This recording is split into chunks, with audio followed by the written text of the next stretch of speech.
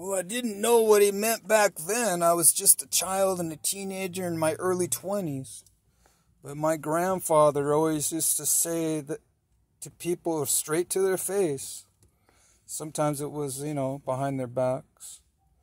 But it wasn't anything that he wouldn't tell them straight to their face. He would just tell somebody if he didn't agree with them that they were full of it. I won't use the exact metaphor. It has something to do with manure. But it's a phrase that means something entirely different. But he said, you're so full of it. If he didn't agree with you. But it was his way of diplomatically saying, hey, I don't agree. But he had a kind of a slanted form of humor, which I understood. And I laughed at it, but certain other members of my family didn't quite get it. They didn't understand his sense of humor. It was kind of dry and kind of English, kind of sarcastic.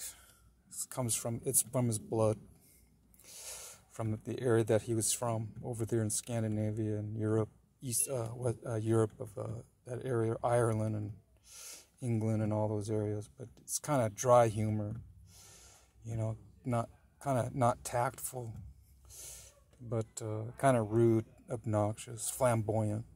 That's how they are. But yeah, but I understood it. I laughed at his jokes. I laughed at his comical gestures. But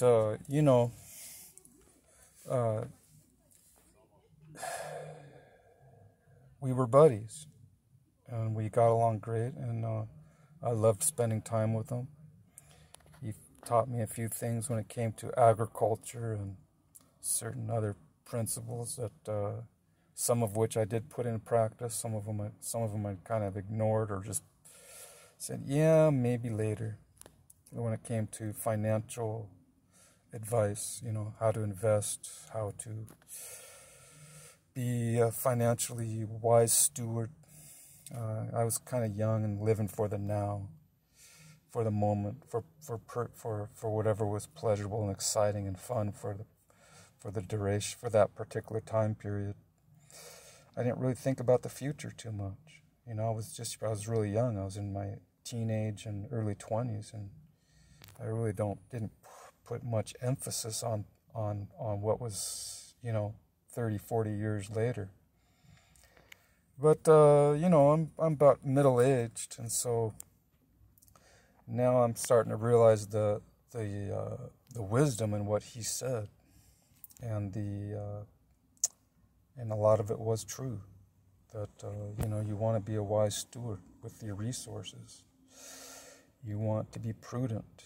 You want to be, you got to be diplomatic when it comes to relationships with other people. And he certainly was.